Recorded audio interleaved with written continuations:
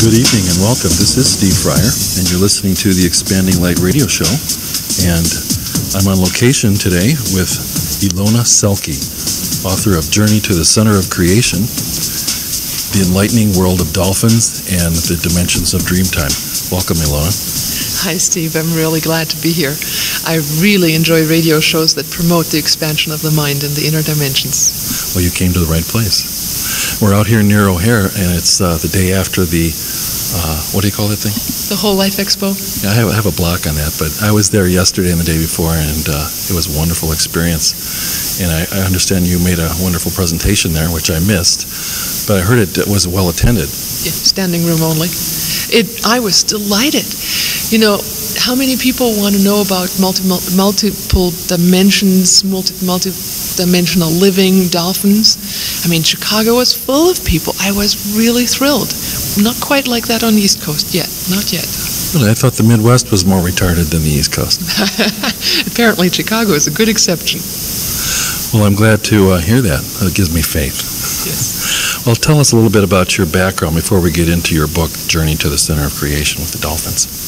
You know, when people ask me about my background, I have to say I'm eclectic.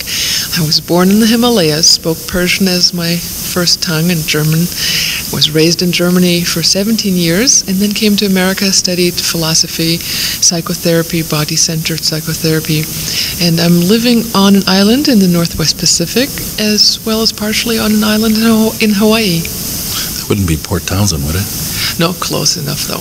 In that vicinity. Yeah, I was just out there near Portland, and I wanted to visit there, and I think I will next time. Beautiful area. Yeah, it's we have whales there, we have orcas there, and people ask me, is that where you go swimming? And I say, God, no way. I go to Florida in the wild with dolphins. I go to Hawaii, and even there I'm wearing a wetsuit. And at times I work simply out of body, communicating at long-range distances with dolphins as well as other dimensional beings. I've seen many dolphin-related books printed and articles, obviously, in the last 5 or 6 years. So I'm wondering what caused you to decide to publish this book. What do you think makes your book unique among the other dolphin books? Yeah, a very great question.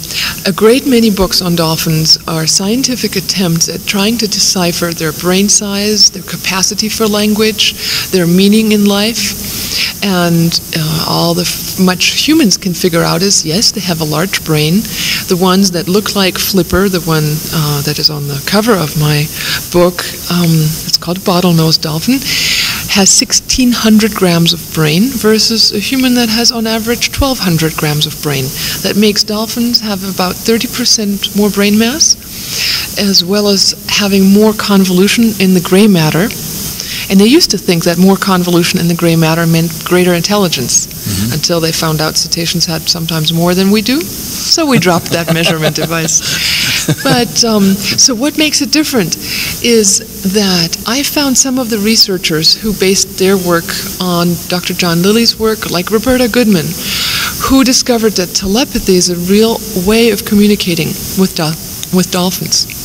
I describe in my book many of those events where I have provable experiences. Where one time, for example, I'm out in the boat in Florida. We're out with a group of 7, including the captain, and one lonely dolphin comes to our boat. Now we happen to know them by name. They always show up. And here's Sweetheart, my favorite dolphin of all, but only one. I think I read about that. Yes, and so that's in my book. And I mentally say, Sweetheart, how about bringing back your pod of family so we all can swim with you guys? And he says mentally back to me, I'll be back in 15 minutes. I'll bring them. Then he dashed off, and everybody is like, oh no, wait. He's gone and no dolphin in sight, and we've been waiting all morning already. Did you tell him what you were doing? No, the because... mental telepathy part? No, I mean, I just waited. I knew that probably he would be coming back in 15 minutes, and so, lo and behold, he did, with the rest of his pod family members. Many of those kinds of experiments where I experimented with images, like one sometimes in captivity where we swam and we imagined, let's say, a super luminous ball to the left of ourselves 10 feet away, and we said, if you can see it, please swim through it. The dolphins would head right through it. Just to make sure we weren't making this all up, we put this experiment into 10 different places within the pool, and every single time the dolphin would head straight through the light into that ball of light. Then if we imagined the ball being right around ourselves, the dolphin came right up to us. They read our minds so amazingly clearly. And so what I write about has to do in part with dolphins and their higher dimensional capacity of perceiving telepathy, imagery very accurately, as well as how we as humans can apply that in our daily life to make our world more like what dolphins have, the fun and the joy. Well, we certainly need that. You have a very interesting title to your book, Journey to the Center of Creation. That's part one of the title, and I'd like you to explain that. And then you have a part two, and we'll get to that next, entering the dream world, entering the world of dolphins and the dimensions of dreamtime. So what is the title? What is that all about?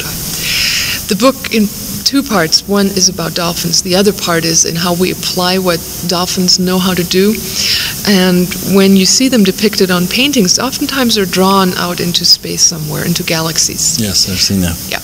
Dancing in interdimensional space. Journey to the Center of Creation is the journey to the center of creation. Through imagery, through accessing higher dimensional spaces to where we can train our multidimensional mind, accessing worlds that are higher levels of blueprints, to where when we make changes in the blueprint level, we create changes in the physical world. So numerous of the stories are about making drastic time jumps, going back in time in 50 minutes, half an hour at times, to those kinds of stories in there, how to do it, as well as recreating painful past events, as well as...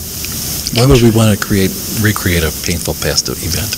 Well, you want to recreate it because, A, it didn't work out well in the first time. Might as well recreate it to where it gives you the results you're really looking for now. Oh, you mean with a happier ending? With a happy ending, yes, that's right. And the dolphins can help you do that? Well, dolphins are able in interdimensional space travel movement. They use some of the mind that we as humans can develop, such as utilizing imagery, utilizing frequencies that they generate, that if we copy that, we as humans start living in higher frequency ranges by emanating more love, more purity in our heart, more brilliancy in our visual, mental imagery. When we do that, we can actually create an amazing shift in the physical outside world. What kind of experience could you relate to us where you first figured this out? Well, where I first figured it out was a long time ago. Let me give you a pretty drastic example, which I think is one of the very exciting ones.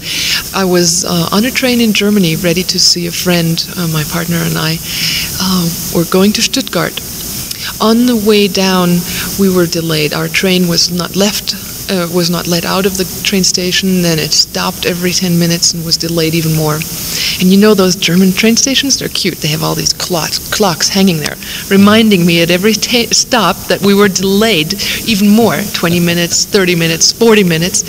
And we were supposed to meet a friend at the other end who I only had the time arranged with and no phone number and no address, since he just moved that week and we just traveled to Germany to meet him, but we had arranged to meet. So when we get there, we would be late and he would be gone because he had to go to a rehearsal that afternoon to practice fiddle.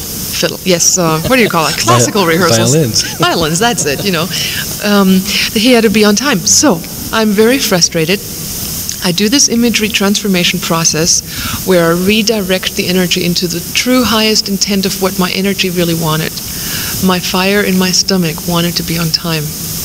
So I go in the book through describing many times how you can apply that process. What happens when we get there? Well, we get into a different gate because we're late, and then we get out, and then we look for our friend, anticipating we wouldn't see him. And suddenly we hear him calling. And he says, Don, Ilona, you're early. What happened? We looked Early? up. We looked up at the clock, and our jaws dropped open. 50 minutes earlier than we were supposed to be arriving. Now, how that happened? How did that happen? See, I use these techniques more often in my life. I have those kinds of events happening. Now, this is Germany, where the clocks are always on time and the trains are always on time.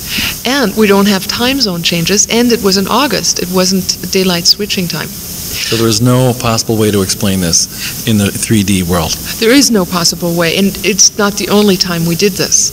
We have these kind of events happen a lot. I start out the book with describing how we get on an airplane, and they call the flight off. They say, well, it's delayed indefinitely because we have a problem on board, and we don't know how long it's going to be to fix it. I recreate the fabric of the universe I want to be living in, together with my partner through imagery. But what you need to do is raise in your feeling or imagination body to a dimension where you could almost see like you're floating above the entire space. You're in a blueprint creation space. Now, in radionics, in quantum physics, that's called the quantum foam dimension. The dimension of all possibilities. Quantum scientists say your choice as to which outcome you expect will determine the outcome of the scientific experiment. So here I am floating mid-space, recreating my event. As I'm done with this, I come back into my space of body, and I look at Don, look around, and within 5 minutes they announce that we're ready for boarding. They found, luckily, a very minute problem.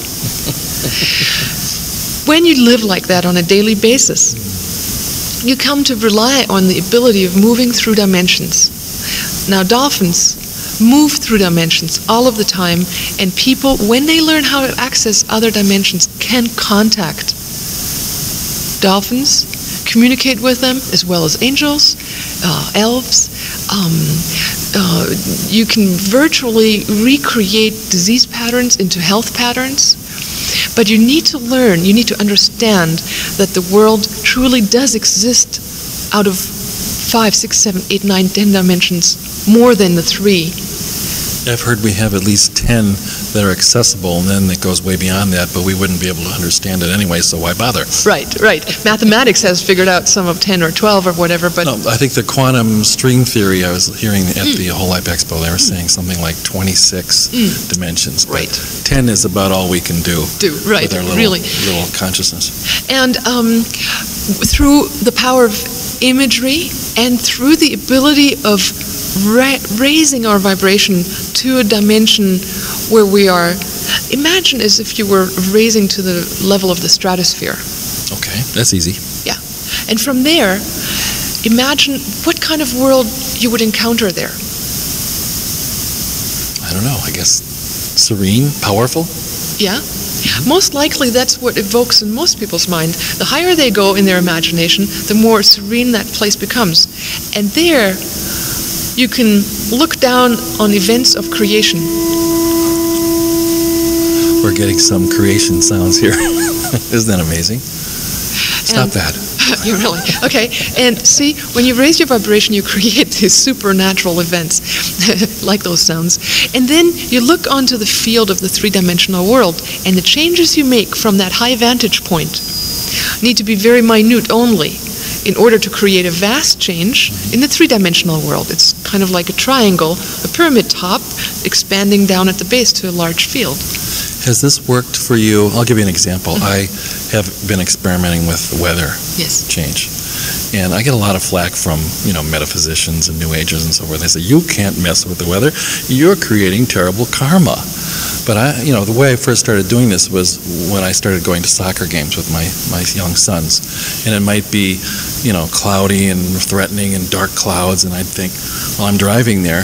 I don't want it to be that way for the game when I get there. I want to enjoy this game, and maybe it can rain later. So I would just ask creation, if it's in the highest good of all concerned, could we have, at least a dry game and let it rain later if it needs to rain? Right. And invariably it would happen. Exactly. What you do is you realize that the clouds or the entire weather consciousness is an entity of consciousness. And then you can communicate with it, and then you can cooperate with it, and it can cooperate with you. You're simply asking for cooperation. I remember once I was in Baltimore studying philosophy, going, on a bright sunny day, I said, now if this all works, let me try an experiment.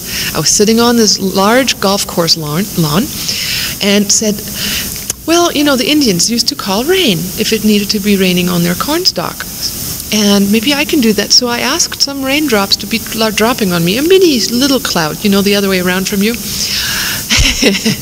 And when it sprinkled on me, I couldn't believe it. My little niece, she did it, you know. I had her coming from... Yeah, she was 8 years old, and I had her coming from Germany, and I wanted her to weed in my yard. She said, Ilona, I think I need to talk to those clouds. So she went and talked to those clouds, and it started raining. You know, and I figure I always ask for the highest good and for cooperation. And for cooperation. If it's appropriate, let it be. If not, something greater can happen. You know, we could start a business. You know, in Hollywood, when they make films, they take out weather insurance. If you could guarantee certain kinds of weather, you know, you could make a lot of money. Well, you know, I think there is something to be worried about there in terms of when we get hooked into money making, when our own welfare and income depends on something, we're more likely to say, let's not consider the highest good. How about our personal good here? Good point. Now, in part 2 of your book title, Entering the World of Dolphins and the Dreamtime, what is dreamtime? And we've heard this word bandied about for quite a long time, at least I have, and I'd like a clear definition of what you think it means. Okay, I use it in the form as Aborigines would use it. There was a lady at the Whole Life Expo talking about the Dreamtime, and she had been raised around Aborigines, Suzanne Osborne, and it's a dimension where you could easily equate it with the dimension of the blueprint, an altered state that is accessible through the bridge of imagery, that when you enter that other world, oneness is created with all that exists, and you can communicate with anything at any distance. Now, that's... Give me an example. Okay. Something that would be good for our audience. Okay. All right. First time I went out swimming with the dolphins, I entered in my imagination to the place where I could talk to a pod of dolphins. And since, same as you when you talk to those clouds as an entity, I talk to the entire pod as a group. And I said, okay, I know you're out there, how about meeting together? I felt this rumbling around, like, okay, let's find a consensus. There was part of the dolphin beings that wanted to, and the other part were not so interested. So they said 8:45 tomorrow morning at the secret beach, number 3. So you would do this the night before? I did it the night before, sorry, yes, mentioned. And so then I hiked out there in the morning to show up at 8:45 precisely when the dolphins showed up, out of the blue. 5 minutes later, though, they left. They said, look, if we hadn't left, you would have never known that we were on time. That's true. That's true. That's a good point. Another one is, in my book, I describe how I talk with the entity consciousness of some corporations to help create a healthier expression of their intention to provide for their employees. Now, let me get this straight. You said the entity of corporations. Yeah, just like... I've never heard of that. You know, like the entity of clouds is the same as an entity of a corporation as the entity consciousness of a family, of each individual. So it's sort of like Rupert Sheldrake's idea. Sort of. It's the like an morphogenetic entire field yeah. of that corporation, right. the collective consciousness of that company. It's sort of like an entire field that's made up out of the intention of the business and all the people concerned. And I usually imagine it like the tip of an iceberg, and I communicate with that head energy, because I figure if I got the head, the rest will automatically follow. So I do transformative images, which are very exciting to read about, and I think a little bit controversial. Is it in the book too? It's in the book. Wonderful. I haven't read the whole book, so excuse me. Well, Well, this is exciting because I've had the idea for many years that someday I'd like to do spiritual business consulting. Yes. And here I'm, getting a book on dolphins, and you're telling me how you do it. That's wonderful. Right. And what when you say how entering the world of dolphins and the dimensions of dreamtime, what it really is about is entering and how to enter, techniques, methods of how to enter these other worlds, written in an easy-to-understand, adventuresome format that tells stories and examples that tie together into a whole big picture. And when you get to the end of the book, I hope you do, there is a phenomenal change. The dolphins asked me, mentally, they sent a picture of underwater detonating mushroom cloud. I read that part. Yeah. Okay. Well, you read the next 3 or 4 chapters after that. The answer is in the end of the book. So they gave you a picture of mushroom clouds going off, and you at first didn't know how to interpret that. Right. What did you think that meant immediately? I thought maybe, since I was in the waters of Florida, I thought maybe the Cubans detonate bombs underwater, and maybe they wanted me to go over to the Cubans and talk to them. Okay. Well, I didn't do that. What did it turn out to be? 2 months later, I went on to a conference to Mexico, and I saw at one of the airports, was in San Jose, I saw a Time magazine cover of the French president announcing he was still going to detonate all those. Right. That was a big deal. It was a huge deal, except I don't read the newspaper, I don't watch TV, I don't listen to the radio, sorry to say so. I'm usually too busy practicing music or writing and doing the creative project. Somebody has to do it. So where were they blowing off these bombs? They were blowing off the nuclear bombs in the South Pacific. Underwater? And they were going in the atmosphere? In underwater. Those were, Ew. Yeah, see, I knew as much as you did. I didn't know that. I guess that would be painful on the ears of anyone in the vicinity, even miles and miles away. Miles and miles away. Underwater, the sound travels 10 times faster than anywhere on Earth. So how far would a detonation like that travel? All around the world, I bet. Well, the whales would probably hear it all the way around the world. They had around-the-world communication for the last millions of years. We have had it for, less than 50, and only a percentage of our human race. So, come to figure out that they were smarter than we were, but we're just starting to. So, when I found out that the dolphins had this request to have help with the underwater detonation of mushroom clouds, of atomic bombs, I went to work. So what did you do? Oh, I will not tell you the answer. I mean... it's in the book? It's in the book. Okay. Well, you could give us a clue, though. Okay, I'll give you a clue. Did you get on the internet and ask for people to pray? No, I didn't. Because people were doing that, That's great. Well, see, I think partially we all live in our own holographic picture show.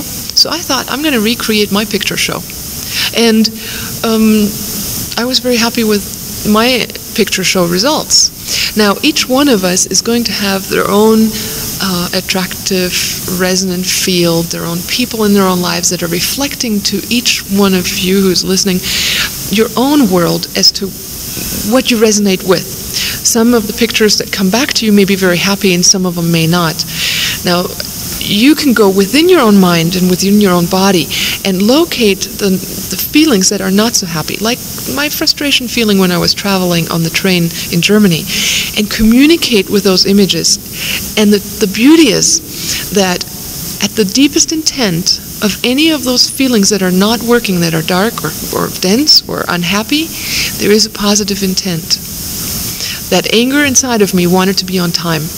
All I needed to do is create... Just transmute it? Yes, transmute it into the image of what it already wanted. So it represents a desire at some level, but you've got to figure out what the actual positive desire may be. Exactly. Maybe a lack of love or a lack of communication or something. Beautiful. So transmute it in that way. Look for the clue.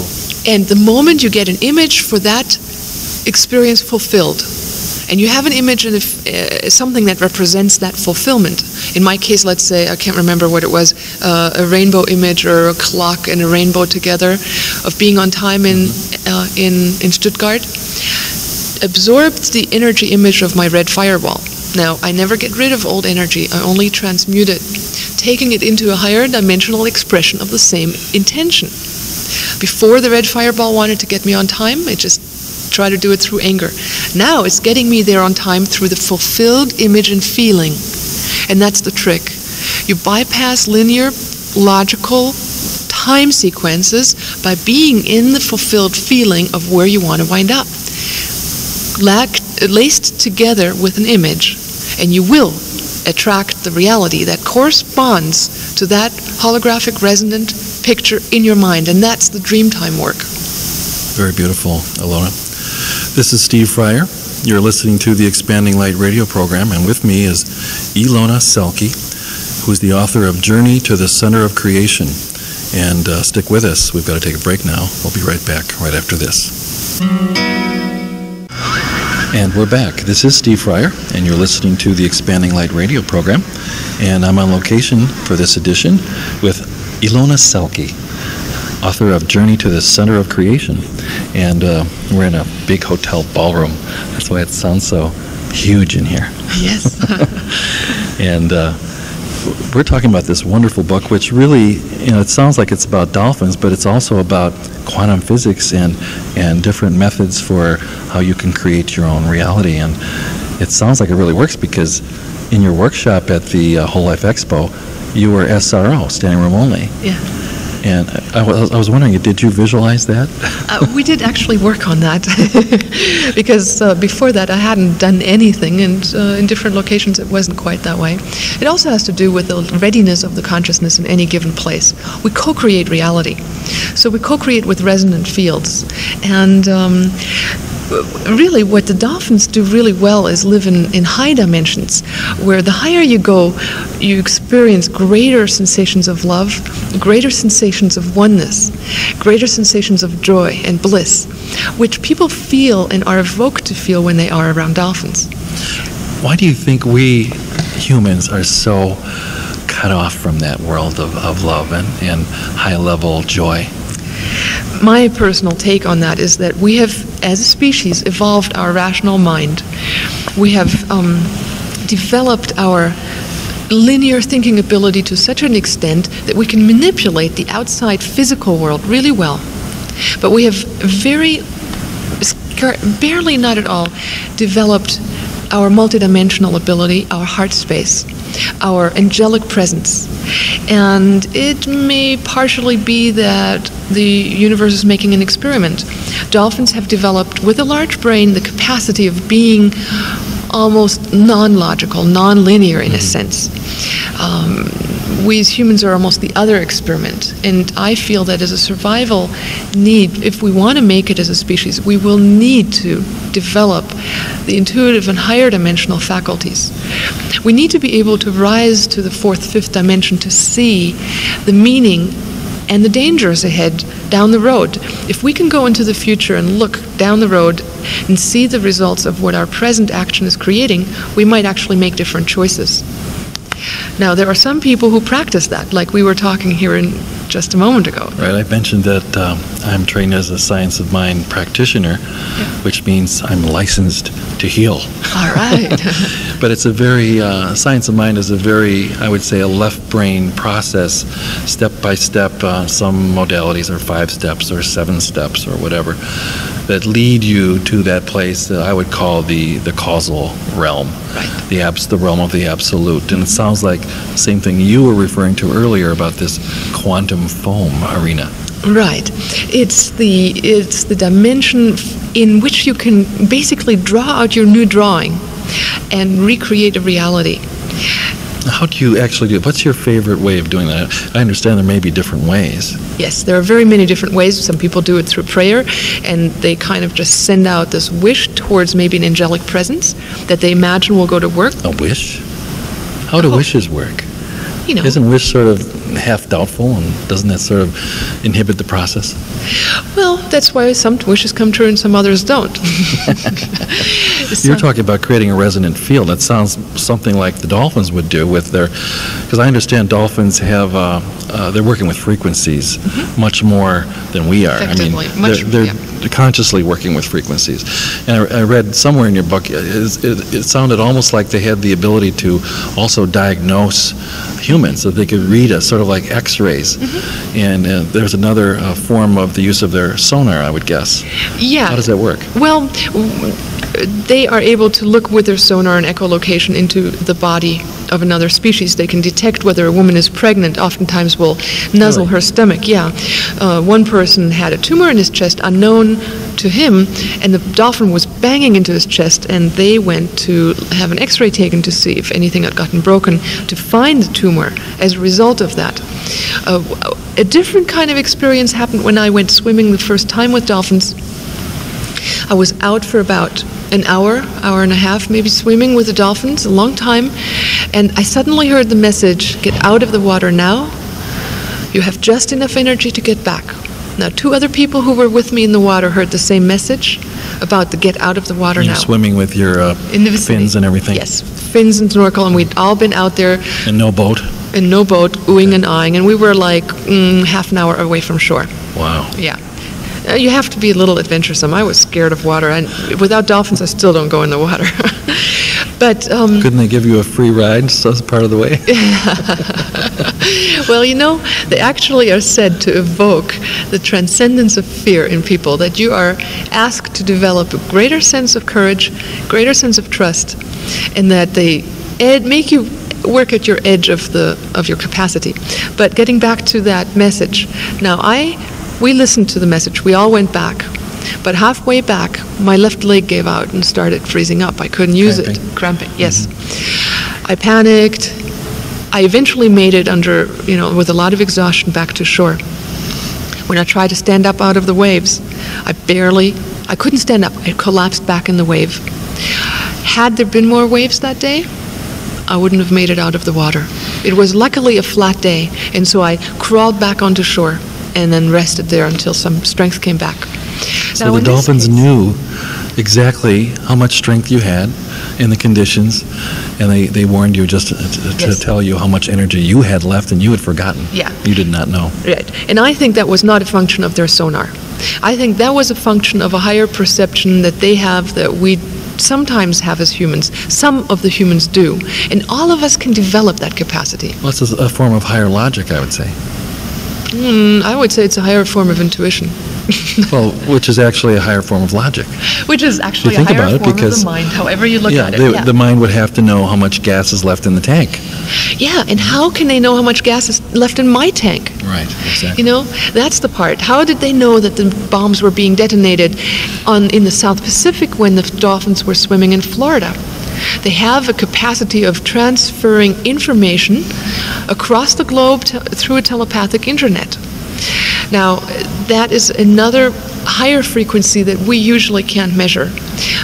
Scientists have yet not been able to measure telepathy and how it works, yet it happens. We can affect, through radionics, growth of plants at a distance simply by altering frequency modulations that science doesn't say exists. Well, I heard that they have this thing called HARP up in Alaska, and that they can tune this into the resonant frequency of your bed coils and reprogram any city, any population while we sleep, when we're most vulnerable. So maybe they just don't want us to know that they know more. I would imagine they've studied radionics. Yeah, it actually, agencies like the CIA use that, have the ability of using it. Actually, they use remote viewers. Scientists that I personally know, I won't mention the names, have trained CIA members to do remote viewings in remote safes. They use all that stuff on a regular basis. They just won't tell the public. Because if we all knew, we would have access to higher dimensions, and we wouldn't be controllable. Because they want to keep their edge. The government wants to keep the edge. Right, because you can milk the sheep a lot, or the cows a lot better when you don't tell them that the fence isn't really loaded. You were talking about there are sometimes practitioners who use the power of the mind to create a better car or more money. Right, that's a common thing to do, or use of the science of mind and the treatment. Yes. We call it prayer treatment. Right. Now, as far as health is concerned, that's a great method. Why use pills if you can use it through imagination or the prayer power? What I've noticed is we train teachers in the course of Living from Vision, and we train them in various countries, and invariably, when people tap into the deeper purpose of their life through the power of imagery, accessing their higher self, accessing their purpose in life, they invariably start developing a greater sense of love and ease and a greater frequency field that is almost like they're starting to live an angelic life. Like the dolphins. Yeah, exactly. Starting to live in the frequency field of the dolphins or angelic beings, rather than simply utilizing the power of the mind for personal gain. Or the ego. Or the ego, exactly. So we're moving, not utilizing the power of the mind for personal gain, but for the gain of creating a sort of heaven on earth around yourself. Ooh, I'm getting good vibes. Yes. This feels good. You know, and you're one of the messengers. Yeah, and actually, that's one of the messages I got from the being around dolphins. This, in dreams, is go and show how we can create heaven on earth. Heaven is not a state where you go to, although after death we do transcend into those high spaces as well, but you can create a slow life, you can create a happy life, you can create a heavenly life. And the trick is by clarifying your own system, your own emotions, by dealing with all the blockages and finding out what their gift is, what the diamond within that coal is like. You become a shining star. So each so-called blockage or problem, you could look for the gift in it. Right. Give me an example, maybe with yourself or someone you know. Well, God, there's so many. Let's say I'm really frustrated at my partner because Don, my sweetheart, lover, and husband, has done everything wrong in my life, and oh my God, he isn't getting it straight, and I'm dealing with that frustration, right? Here I have this knot in my stomach and this frustration and anger. Well, so I take it out, let myself communicate with it, and find out what it really wants. It may want to be understood, it may want to be loved. I just ask, what would that look like? Okay, I get an image of a pink heart or of a sunset, you know, it's like, that's what I want. Ah, is that what you were working for, your frustration? I get it. Well, you know, it was one way of going about it, but probably wasn't going to get me the results. So then I simply take that energy of the frustration and move it into the fulfillment of that sunset, and now let the sunset absorb the old image, old information. Soon, the sunset in my head, it gets very busy and creates my sweetheart, Don, to be magnificently expressing that sunset feeling in my life. Suddenly he comes and hugs me and everything works. Magic. Now, what would most women do? They'd get on the case of the husband, Yeah. right? They'd start nitpicking or nagging or, you know, getting bitchy or whatever, and then they'd turn a cold shoulder and maybe they'd go have a drink, Right. go in the other room, and that would be like that for days, maybe weeks, maybe years. Right. And so instead, what both people wanted is to be loved, to be understood, to be respected. And if you just put a new song into your radio station, of your own mind, you will create that sunset experience that you're looking for, or the Palm Beach, or whatever. You know, I love radio analogies. Yes. The way I look at it is we're all broadcasters. Yes. We all have a radio tower inside of our head, and whatever we broadcast, we get back. And do you know why? Because the signal is always the strongest right at the tower. So if you're sending out hate to someone miles away, across the world, guess what? You're going to get it much stronger because it's coming right out of you. Right. So then you're giving yourself a bad deal. Right. And in my book, I give a lot of experiences and descriptions through a beautiful way of reading it, actually. It's easy to understand, very uplifting, but a way of tapping the painful part, the hard part, the fear part, and transform it and make it in that beautiful sunset, into that Palm Beach, into that flower that you want it to be, into the rose of love. And all the people, the hundreds and thousands of people we've trained, are living proof of the results. People only have to use this on a daily basis. start this. You have a workshop where you teach this, do you not? What's it called? Well, we have a number of them. One has to do with holographic imaging. The other one people can actually buy on video is called Living from Vision. You can do this on a video? Well, we have this entire course where part of it is guided imagery, part of it is you write down things, the other part is doing exercises with cassette tapes each morning and evening. Really? So you practice 3 hours once a week with this video. You get 5 videos, so you do it over 5 weeks, so you develop a habit. During the week, you practice with the audio tapes, morning and evening. And by 5 weeks, you've developed habits of transformative imagery that creates the results in your life that you're looking for. At the end of the show, I'll give you the 800 number if you want, where you can either order it or inquire about it. Why don't you go ahead and give it out now, and we'll give it out again later. Okay. So go get a pencil. If you miss it right now, you can get it later. That's right.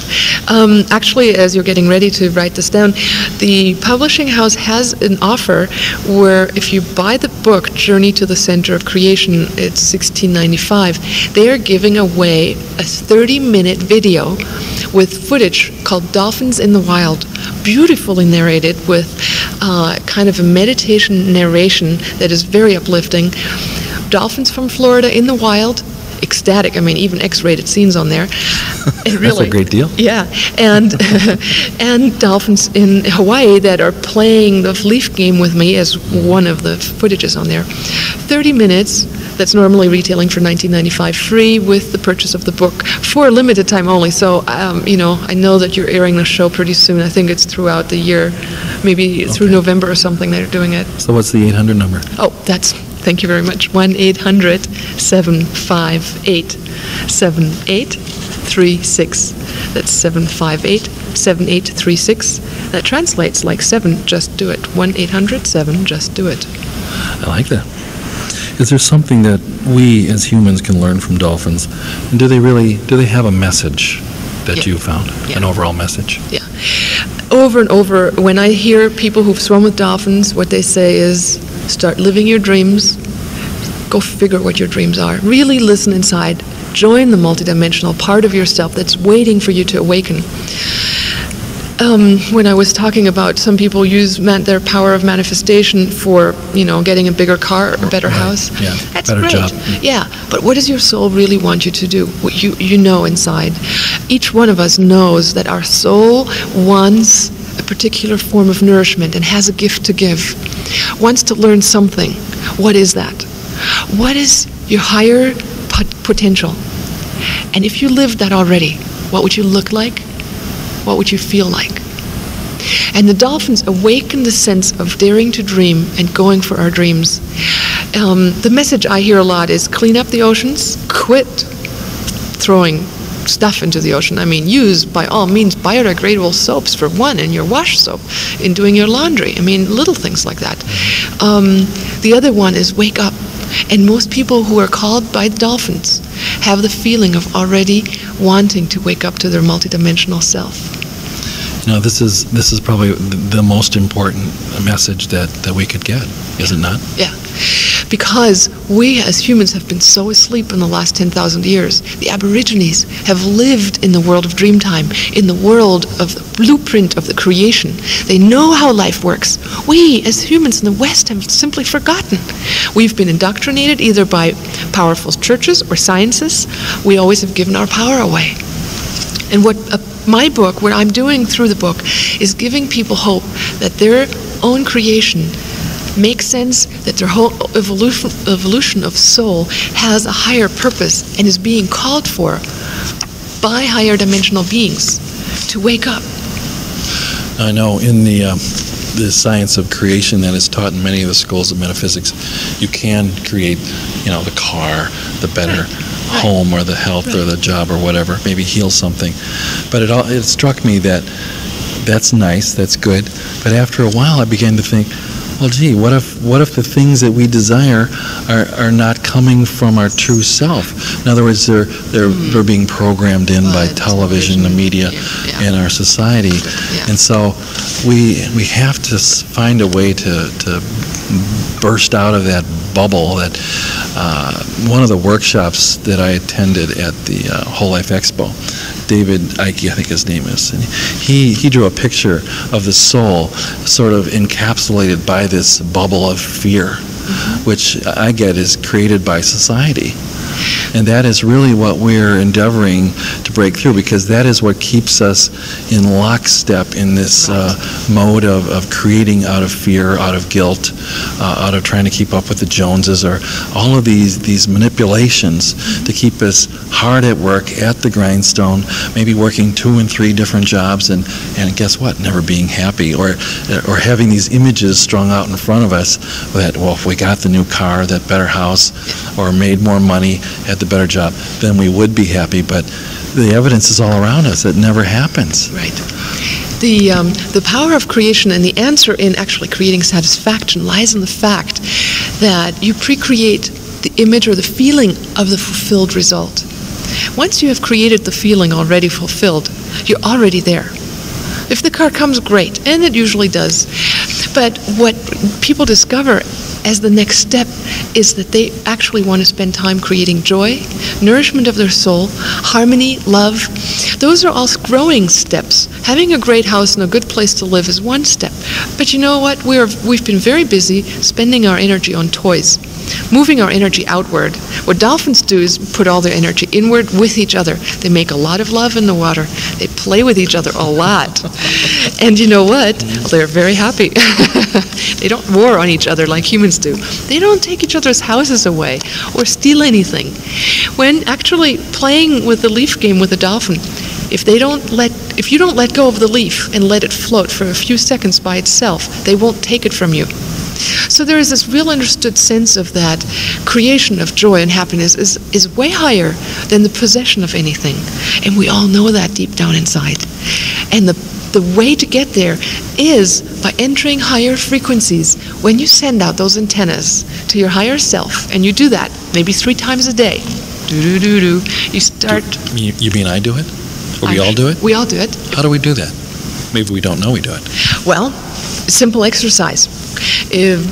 Pretend right now that around you had a bubble of light. Rather than a bubble of fear. Right. I like that better. Yeah. The bubble of fear is actually part of creation. I mean, creation exists out of darkness and light. We can't get away from that. Otherwise, we wouldn't have form. But if you learn how to play with it and rise above that checker game of dark and light, you're no longer subjugated to the darkness. You simply use it as part of the play. And you go and say, "Dear darkness, dear light, you're very beautiful. Now get busy and make me angel wings." Or, make me enlightened, or whatever it is. It will shape. The quantum foam consists out of black and white holes. Will shape around the image or the concept that you hold as a being. So now the way I do it, like let's say I call a friend on the phone. Okay. All right. And I say, let's meet. And let's pretend we can meet as a light bubble. You shoot out a straight light beam out of the top of your head and come to a point, and I come to a point, and then we'll put those points together. Somewhere in the stratosphere? Somewhere in the stratosphere. That's right, exactly there. And as we do, and send out the dimensional rays into the other dimensions, and feel for that presence of the other person. I'm going to do that with you right now. I see you smiling already. Then we can actually touch in spirit. Now, it's easy to do when you look at somebody else's eyes for a while, and you start imagining that you actually have like a globe or a bubble of light above your head, and just move all your attention into that space and sense what kind of bubble the other person has. It's a beautiful allegory for recognizing the deeper essence. And when you play with that, you can always ask for assistance from our guardian angels. It's a great metaphor for being protected against anything that might look harmful. I mean, that's... Is there really anything harmful out there? Well, see, there is a law of resonance. And anything you can send out can come back to you. The more you focus on love, guess what you get? So most of the people are afraid of experimenting with higher dimensional things because they're afraid of the unseen. If we can't see what's out there, we're scared. Well, I think I know why. Over the ages, villages used to have their village god. Right. And it occurred to me when you were talking earlier about the sort of the entity of the corporation that you speak to and Yes. work with to change, to up-level. wouldn't it be the same thing for a small village or even a city? So if these people were living in fear, they would create a god that was sort of a fearful god, a terrible god. In fact, I've even heard of experiments where people work to create an entity consciously. Right. And they'll have it try to do things as an experiment. Right, and realistically, we can create and conjure up almost anything. The one thing that happens, though, is life is designed to work. Creation would have long ceased to exist if some big gobbledygook energy was malintended and was trying to destroy everything. We would have been leveled out. We would have been gone. Right. But guess what? We're not. There's something else at work that is trying to create evolution. It's called expanding that consciousness, and you are a spark of that consciousness. That part of the light is alive and well within each one of us, and it is doing its best to come out of its shell and make the next step. And as we do, and we reach out and touch one another, not only through telephones but through our love antennas, we create a greater field of love. Now, some people live in the rebels, some people live in heaven on earth. And if you send out a resonant field of kindness, of seeing the positive within the other person, guess what the other person is going to resonate back to you? I couldn't guess. Oh, well, like your radio station, send a positive song and the other people start whistling to your tune. Or to have a smile on your face when you walk down the street in the morning.